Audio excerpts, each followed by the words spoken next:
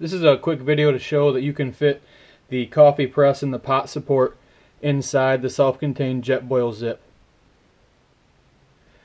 First thing you want to do is take the coffee press strainer here, place it on the bottom, take the cap, place the cap on the bottom, take your fuel stand, place it in the bottom of the pot, take your burner, place the piece from the coffee press into the burner,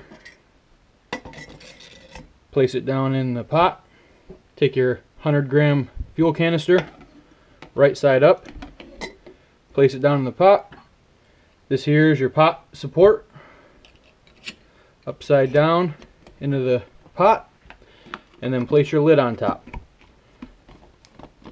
The coffee press and pot support are all self-contained in the Jetboil Zip.